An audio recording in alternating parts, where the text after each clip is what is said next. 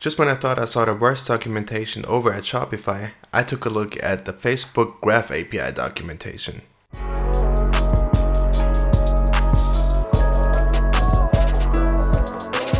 And I might have been a little bit too harsh in the intro because I could have just read it correctly, but it took me way longer than it should have to find out how to get hashtags from the Graph API, right? And that's what I want to show you right now.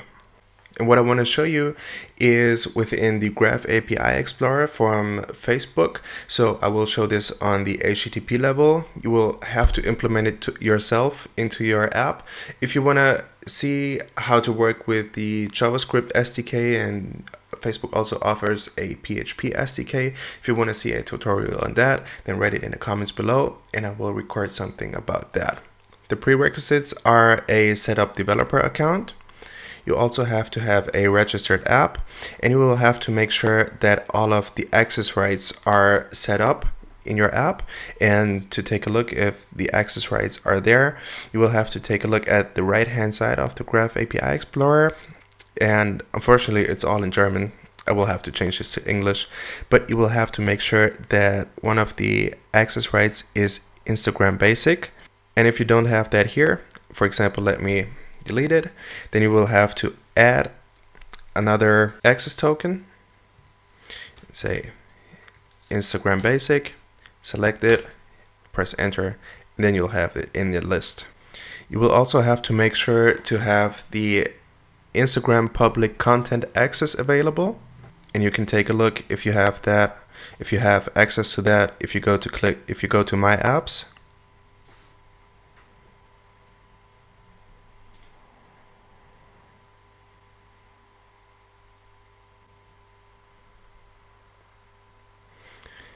And if you're here, then you can click App Review,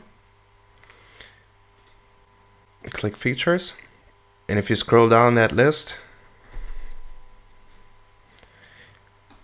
then you will see Instagram Public Content Access, and you will have the standard access, and that's enough just to retrieve the Instagram hashtags, right? So I'm gonna close that tab right here.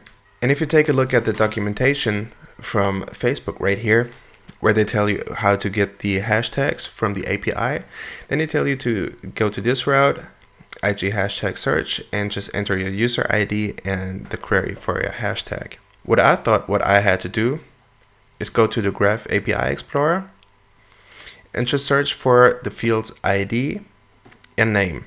Oh, let me just first generate an access token, because the old one was invalid. Sometimes you just have to regenerate an access token. So if you click send, and then you would get this ID right here. And I thought that you would have to enter this ID into this request right here. But when I did that, let me just open up another Graph API Explorer.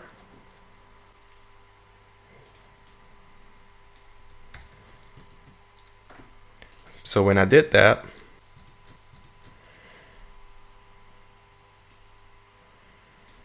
with this ID, then I always got this error right here that I didn't have the correct user ID.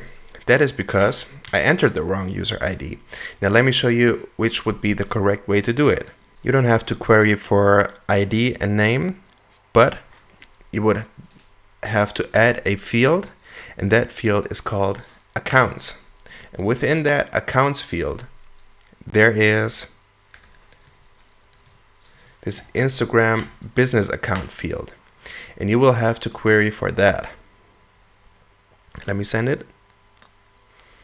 And now you would get an ID down here, and now you can query the hashtag with this ID.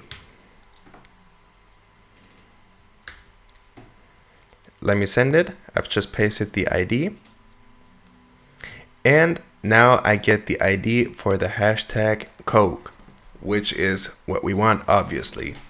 So that's the way it works. It's really just a minor change, but it took me too long to find that out, right? And maybe it helped you too. And if it did, then click the like and subscribe, and see you in the next one. Bye bye.